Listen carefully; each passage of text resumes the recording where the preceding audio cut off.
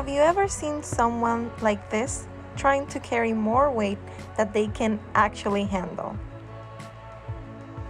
And isn't this often the result? So let's discuss a way to solve this problem.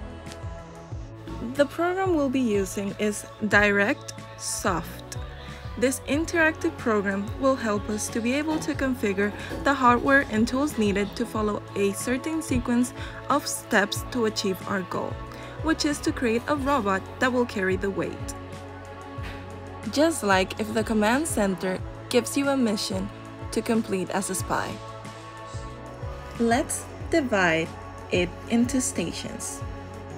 In the first station of the model, we will need the robot to move to the designated point, and with the program, said robot will move toward those locations to fill the robot with the elements of each product. For example, in this product, the robot will first need to go to X4 and then to X5. Then the robot will go to the inspection area presented in this image, where Y2 will stop the robot, and then it will be measured by its weight by its corresponding limit switch presented by Y4 and Y3. If the robot has the correct amount, a green light will turn on. But if the robot doesn't have the correct amount, a red light will turn on. For the final station, where the robot goes depends entirely of the light that was turned on. We have three areas as shown in the picture: delivery, dump, and wait. If the green light is turned on, then the robot will go to delivery, finishing its mission.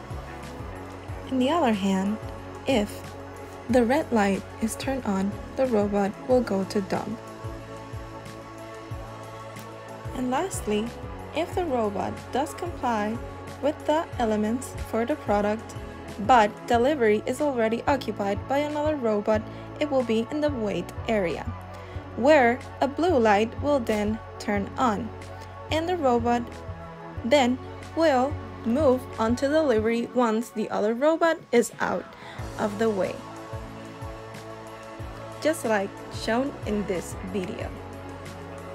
Now let's talk about the electric circuit, which was based in the use of the PLC, breadboard, relays, multiple LED lights, and motors, so we didn't end up just like this guy.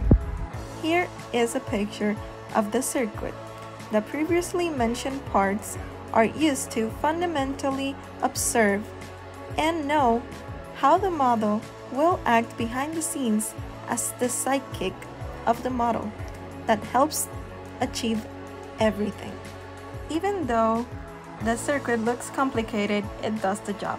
A good example of this is Batman being the model and his tools, such as his Batmobile, being the circuit that helps him defeat the criminals of Gotham City.